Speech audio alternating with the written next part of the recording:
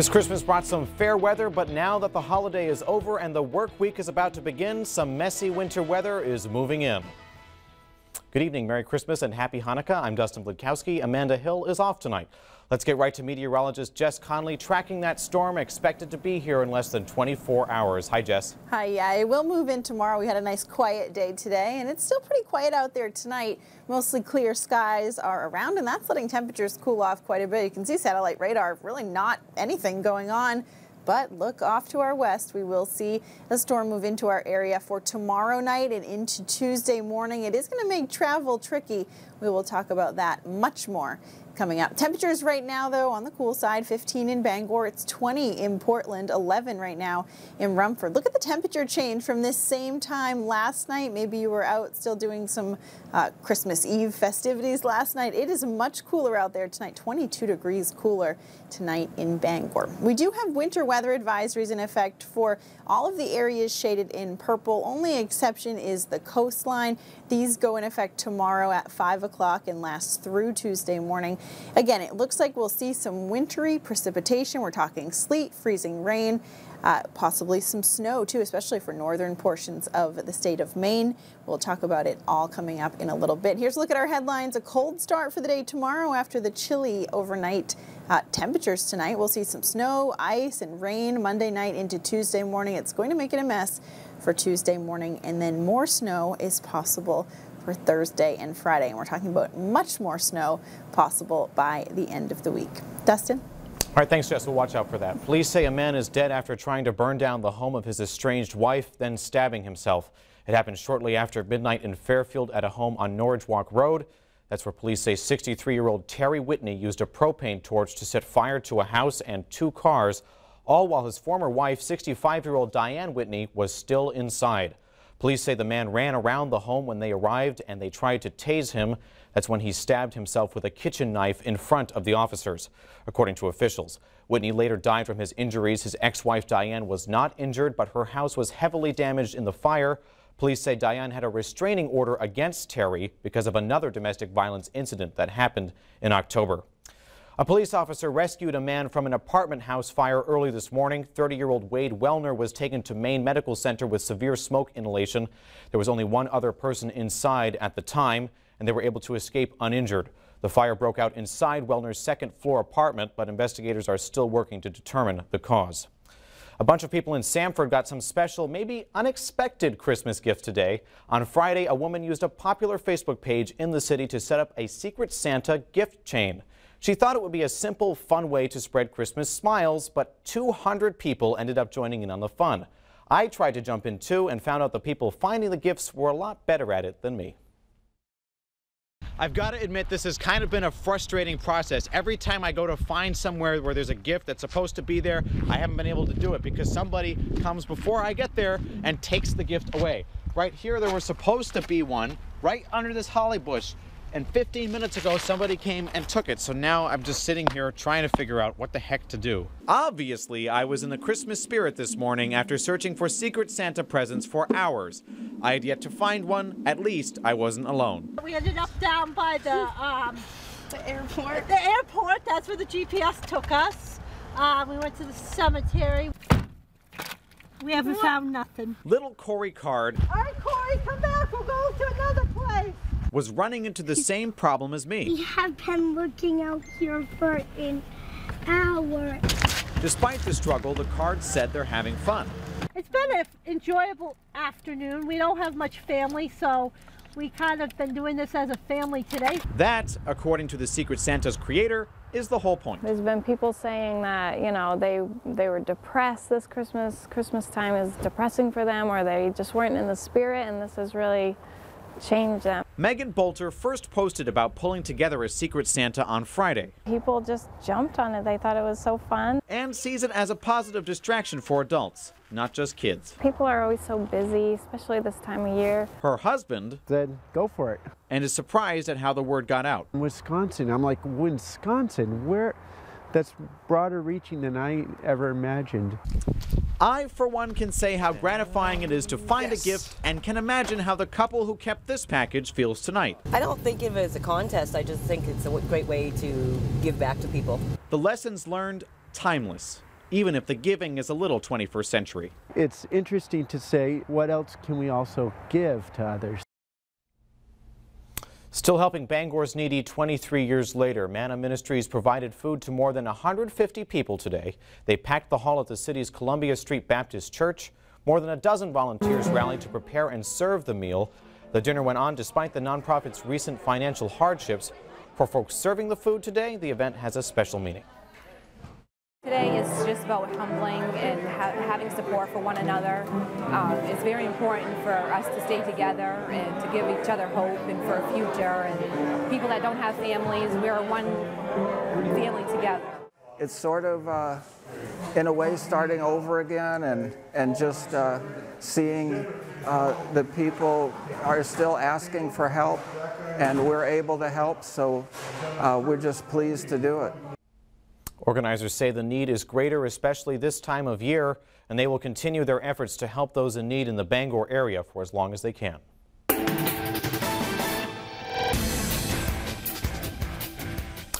92 people on board a Russian plane headed for Syria crashed into the Black Sea last night. Thousands of rescue workers were searching the undersea crash site, but there appeared to be no survivors. So far tonight, 11 bodies have been recovered.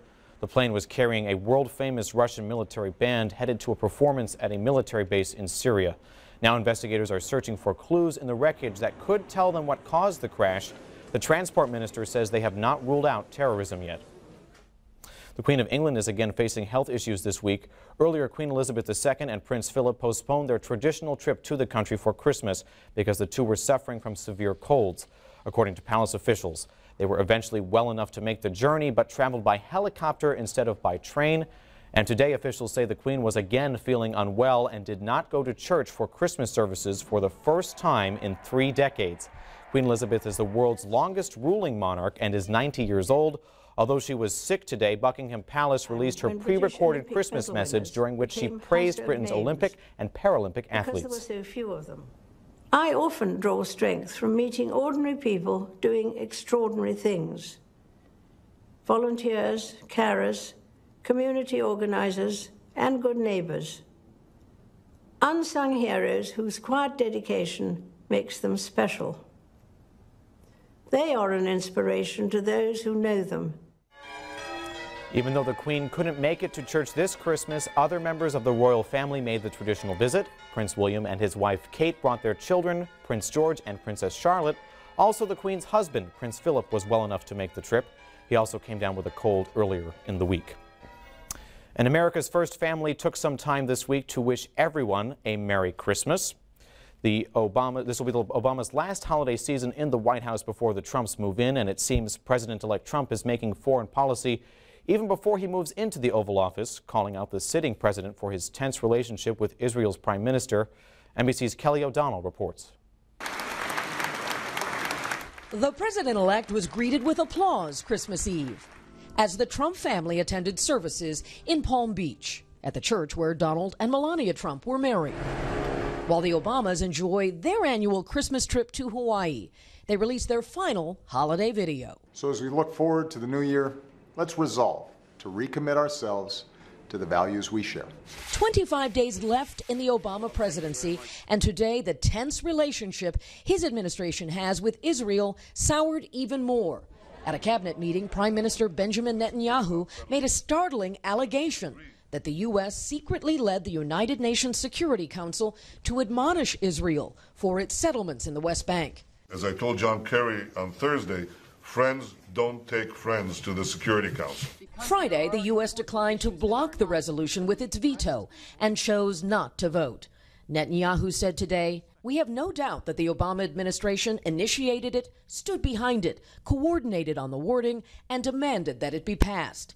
Netanyahu vented his frustration to ambassadors from Security Council nations, calling them in on Christmas Day, and sent a very loud signal today, looking past the Obama presidency. Prime Minister Netanyahu is looking forward to working with President-elect Trump in our quest for peace and in order to further strengthen the relationship between Israel and the United States. Israel warned the Obama White House it would seek help from Trump, who lobbied Egypt to kill the resolution and tweeted his support for Israel, claiming the big loss will make it harder to negotiate peace. Trump's pre-oath of office involvement is quite unusual.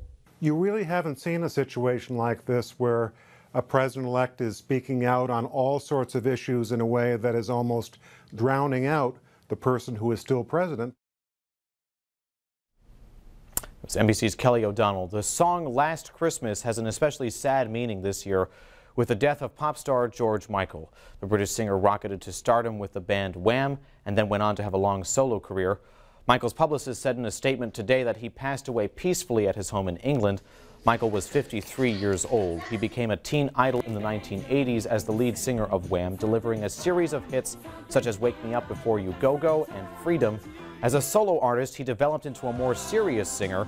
He sold well over 100 million albums globally, earned numerous Grammys and American Music Awards, and recorded duets with legends like Aretha Franklin, Ray Charles, Luciano Pavarotti, and Elton John.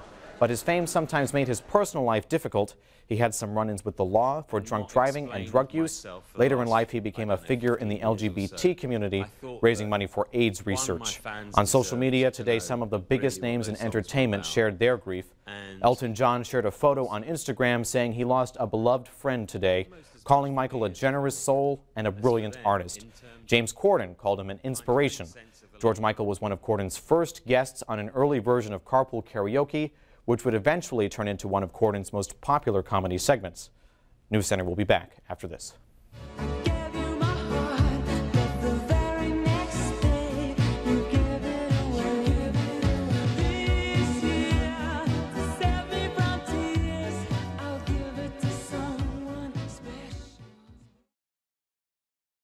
It's your last chance to save during the final days of the Ford year-end event. Hurry in for up to $11,000 total savings on F-150. That's up to $11,000 total savings. Ford, giving drivers the most 5-star ratings and the highest owner loyalty. That's how you become America's best-selling brand.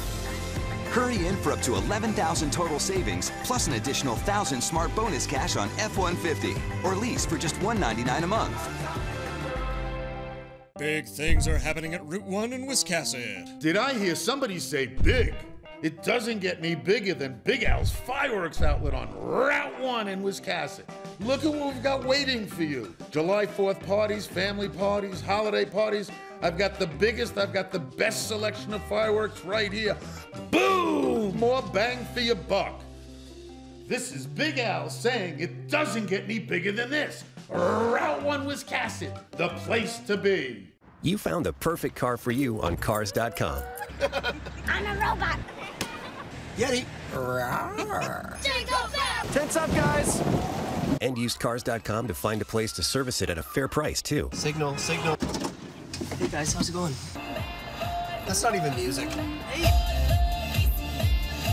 Now, when you're ready, you can sell your old car and find your new one, all on Cars.com. You know us for shopping, and now we're there for every turn. Cars.com. Merry Christmas from all of us at Rennie's.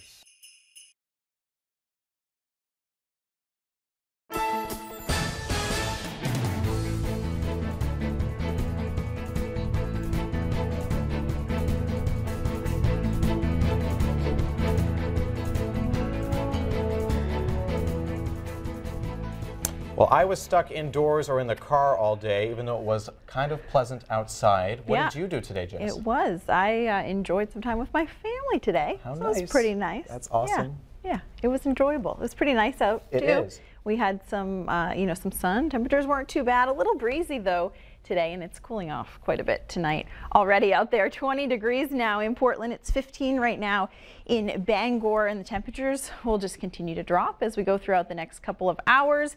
So if you're headed out early tomorrow morning, it is definitely on the chilly side. Winds now not too bad. We had some very windy conditions earlier this afternoon. Wind gusts as high as 40, even in the low 50s, 50-mile-an-hour range in some spots earlier, but obviously things have really calmed down now. But even with just a little bit of a breeze, it feels even colder. The wind chill is making things feel like it's in the single digits and teens. Feels like 5 right now in Bangor. Feels like 12 degrees in Portland. So again, if you're going out at all early tomorrow morning, maybe you're picking up on those sales on the wrapping paper and all that kind of stuff tomorrow. It is going to be chilly out there. You can see we have clear skies right now, and as we go into tomorrow morning, we'll start to see those clouds move move in. This next system here is on the way for tomorrow afternoon and evening. You can see bringing quite a mess of precipitation to parts of the country as it moves into our area tomorrow. Going to be a pretty similar story. Let's go through it hour by hour here. So 8 o'clock tomorrow morning, maybe you get to sleep in a little bit. Maybe you have the day off from work tomorrow. Those clouds will start to move in. Notice the temperatures definitely on the chilly side, mainly in the teens waking up tomorrow. By noon, it's still staying fairly cool in the teens and low 20s. Those clouds really starting to thicken up by, again, around noontime. Then as we get into tomorrow afternoon and evening, here it comes. We have some snow, icy precipitation as well. We're talking about sleet and freezing rain possible with this one. So you know it's going to be a mess late tomorrow night and through Monday morning too. So just make sure to take your time on the roads. Be safe out there, certainly. Now watch what happens as we go into Monday evening. Those temperatures will actually start to warm up ahead of this system as warmer air filters into the area. So some of us, especially in central and southern Maine and into New Hampshire too, will change over to some rain by the overnight hours Monday into Tuesday. Parts of northern Maine, though, will stay as mainly snow and some frozen precipitation as well. Snow, sleet, and freezing rain. By Tuesday morning, we'll really start to clear out. Check out those temperatures Tuesday.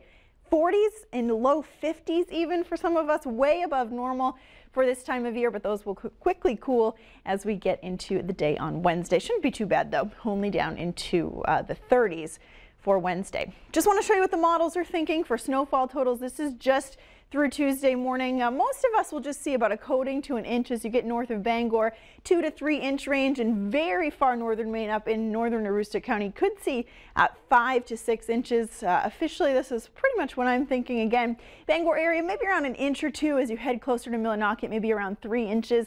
Most of us will be changing over to some sleet and freezing rain again.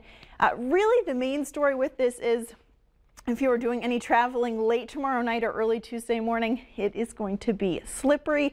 Please take your time out there. Leave plenty of time just to get where you need to go.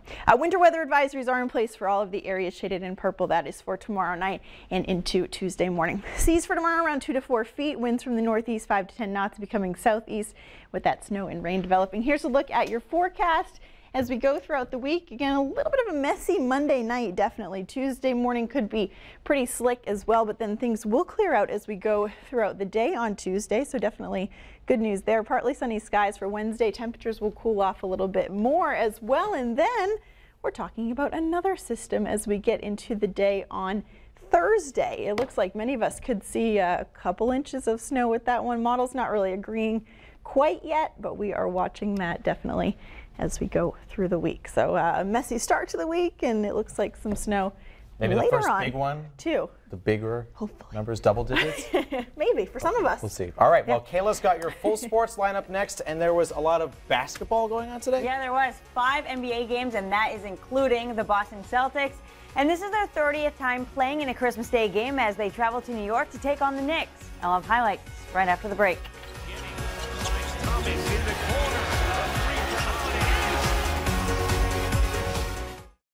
I want a Chevy for Christmas. This holiday season, people have a lot to say about the Chevy Red Tag sales event. Dream truck right there. Great, man. Wow. Look at this. Please, Santa. Please, please, please, please, please. Santa, I want to go famous. That sounds like Christmas. Find your tag for a total value over $4,000 on this Chevy Equinox. Or current qualified competitive lessees can get this Chevy Equinox for around $159 a month. Visit your Maine Chevy dealer. Hi, Governor. I may be gone, but not for long.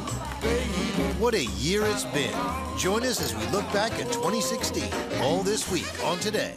Oh, Mike. Hey. It's quite the snowman you got there. Yeah, it was quite the sale. I saved big. You? Saved huge. And mine lights up, too. This holiday season, see your GMC dealer and get something you really want. Get nearly $9,700 total value on select specially equipped brand new 2017 Sierra Crew Cab SLT vehicles in stock. Find your dealer at MaineBuickGMC.com. Wex's story started over 30 years ago, right here in Portland, Maine. Our technology puts control in the hands of our customers, including fleets, travel agencies, and healthcare consumers.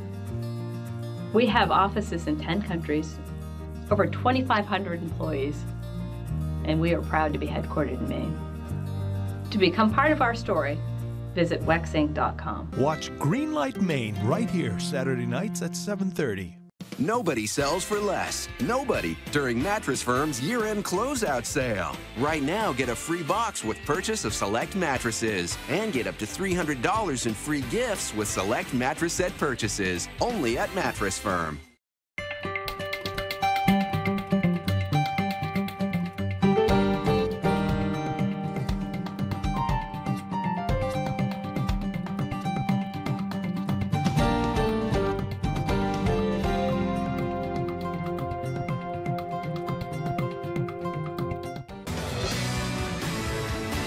You're watching WCSH News Center 6.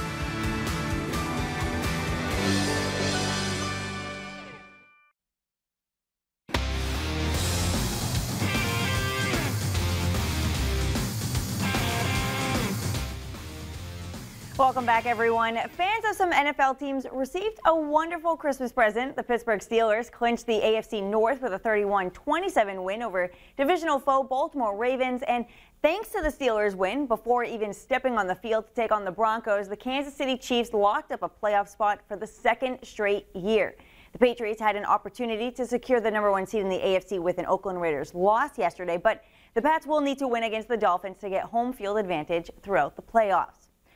It's a tradition that takes place every Christmas Day, and that's the NBA. And for the first time in 4 years, the Boston Celtics were in the spotlight taking on the New York Knicks. The C's trying to bounce back after a tough loss to the Oklahoma City Thunder. Let's head to the second half. Boston up 8. Al Horford gets it up top. He drives to the basket and rises for a one-handed flush, giving the C's a 10-point lead. Just a few minutes later, Isaiah Thomas gets the feed and puts up the long-range three ball. It's 69-58 Boston. Fourth quarter, Celtics were in the giving mood. Thomas finds a wide-open Kelly Olynyk, and he will knock down a three. Boston still up by double digits, but the Knicks battle their way back, down by 2 with a little over a minute to go. Carmelo Anthony gets the give and go, and he lays it in, and so we are tied up at 112. But on the very next Celtics possession, Al Horford works to break loose and finds Marcus Smart all alone in the corner. He hits the three. Celtics hold on to the 119-114 win, and they will host the Grizzlies on Tuesday. And an NBA Finals matchup was renewed between the Cleveland Cavaliers and the Golden State Warriors.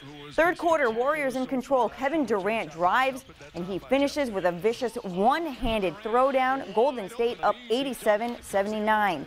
Fourth quarter, tied up with a little over a minute left. Steph Curry knocks down his second three of the game, putting the Warriors up 3. Just under 10 seconds to go, Cavs down 1. Kyrie Irving takes it to the hole. He spins off with a shot. It is good. So Cleveland has a 1-point lead, and the Warriors have one last chance to take the lead. Kevin Durant gets it on the inbound. He trips. He takes a shot while sitting. It is no good. Cavs win it in epic fashion, 109-108, and so that is their 5th straight win. So they're on a roll right now. I would say so. Yeah. Thanks a lot, Kayla. Christmas usually means a day off with family and friends for many, but that's not so for those who protect and serve our communities. In fact, even the Bangor Police... Oh, that's coming up right after this.